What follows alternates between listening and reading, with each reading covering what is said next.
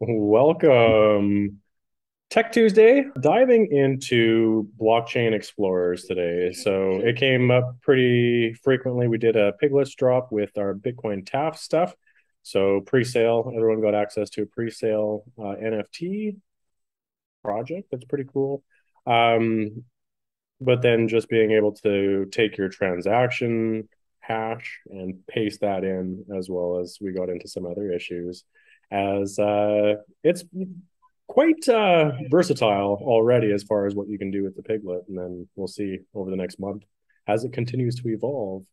uh Pretty exciting stuff, but it gave me the idea of why not take people through the blockchain explorer. I mean, lots of times we're talking about verifying our Bitcoin transaction or seeing where it's at. And I don't know if we've ever actually dove into the blockchain explorer. No, So no, I don't think so. And everyone remembers their first Bitcoin transaction, and you're sitting and waiting and waiting and waiting, especially if it was, a few years back. It's definitely picked up speed nowadays, but a few years back, I mean, you were waiting 2, 3 hours. If you were sent a large amount, it was a little nerve-wracking until you find out about blockchain scan and you can simply just watch your transaction go through the steps. So I've got CoinGecko opened up here. So every blockchain is going to have its own scan. So I like using CoinGecko to make sure I get the right scan. So there's blockchain scan right here. Now, this is pretty basic. So we can take a transaction, an address, blocks, anything, and just narrow it down. So we can open that up. I don't have one handy here, but the nice part is if we scroll down, we can see all of our latest blocks and then the biggest transactions. So I like kind of diving in on some of these and seeing who's moving what and how much and kind of that. So I'm going to click on this guy. So this is a Bitcoin transaction hash right here. And then we've got the amount transacted. So we got some significant movement here just in this one block. So a block is going to be a block of multiple transactions. It's not just your transaction, right? So every 10 minutes, I believe, with Bitcoin, Corey. roughly, yeah, it aims to Roughly. keep it to every 10 minutes. Right. So this will kind of break down that this one has been confirmed. So 17 uh, confirmations from different devices running the network. And then our block ID. So we can even click on our block ID and dive a little bit deeper, get some more information here. So you get the date that this was mined and the time, the transaction count, the transaction witness counts, inputs, every bit of information you want. And if we scroll down, we can see all the transactions that were included in that block.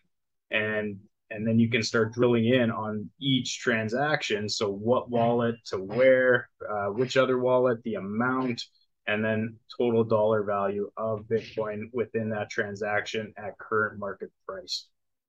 So pretty cool. Lots and lots of information to digest and go through, but plays a big part in strategy when you're seeing large amounts of Bitcoin being moved. There's a couple different reasons: getting it off exchanges for long-term hold, getting it onto exchanges to start taking profits, moving from wallet to wallet, things like that, or simply just payments, right? Anything else in here, Corey, you want to touch on? If you don't mind just diving right into one of those transactions. Yeah, So well, it's pretty rare people dive into the block itself, but for those that haven't looked at their transaction before, this is what it's going to look like, right? So you've got your transaction hash. So this is like your receipt. So if anybody ever asks, hey, do you have proof of that Bitcoin purchase?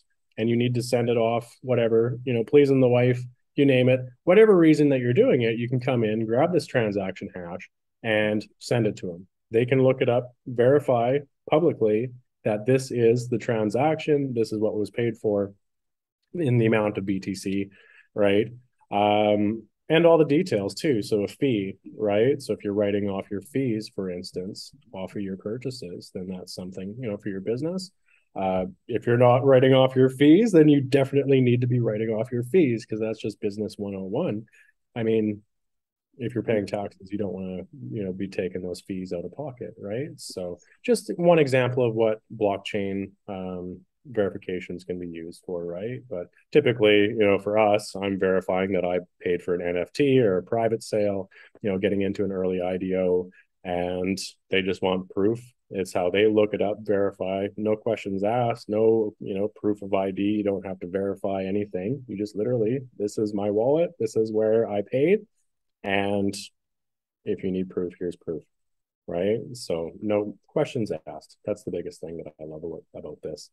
But it gets much more in depth with on-chain analysis. So diving into DeFi, we're getting into much more advanced versions of this as well. So that's where for the Etherscan, the Ethereum version of Blockchain Explorer, you can dive into see the contract address and everything that you're engaging with too. So that's where things get much more advanced. We do cover that, of course, in our Mastering DeFi course, which I do recommend taking a look at. We do have a bundle deal on right now until the 1st of December. So take a look. The price is going up after that, and the bundle will be on pause, at least for a little while. So as far as the overview, we can get into some much more specifics. You can see the from address and the to, as well as if there's any contract that they're engaging with. If they're using DeFi, it's going to say Pancake Swap or whatever, right? So that actually became super useful as we bought the piglets. I was loading, one of the ways to get a boost for your payouts is to load 7 different types of cryptos into it. I didn't realize afterwards it was not unlocked until level 3, Justin. I, of course, read the fine print before you get jumping into stuff. It'll unlock later on, but it's going to take a few months. But basically, I'm loading this thing up to get a boost, and some of it didn't work. So I was actually able to go in and see the transaction confirmed, but there was an error with the contract gas. So they weren't able to initiate with those coins, is my thoughts. So I was able to bring it up with the team and get it resolved. But that's where, we're able to communicate through a decentralized fashion without having to realize or having to, communicate through Telegram or something like that. So super cool stuff. Definitely diving in deeper. We've got 1000x Gems founder coming on with us as well, diving into some of these DeFi picks and going to be really diving into Etherscan much more in depth. So the big focus is Binance Chain and Etherscan with these guys, but some pretty crazy stuff. I saw one of his picks did 600-700% in just a few days. So get in early and be able to ride that thing up. It's a different kind of trading, different kind of investing for sure. Much more due diligence, much more in-depth stuff, but that's where we've got tools to make life easier as well, of course. So much more to come. That's all I got for today, Justin. What about you? Any closing words? Blockchain on-chain analysis is just, it's a whole new level. I feel pretty comfortable with my time in crypto, good foundation. I've been able to do it full time for over a year now. Starting to dive into on-chain analysis it's just a beast. There's just so much there. So really looking forward to really diving in and bringing this content to the courses, because I think, like you said, it's a different type of trading. And these 1000x type gems, even 600x times gems, you only need 1 or 2 of those a year, depending on your initial investment, and you're laughing, right? So really looking forward to it.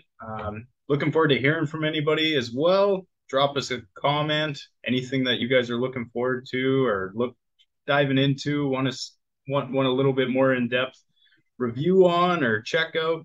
Love to hear it. Let's grow this community, grow our education, and get that adoption out there. Couldn't have said it better myself. Love it. All right. Well, see you same time, same place next week for the next Tech Tuesday review. See ya.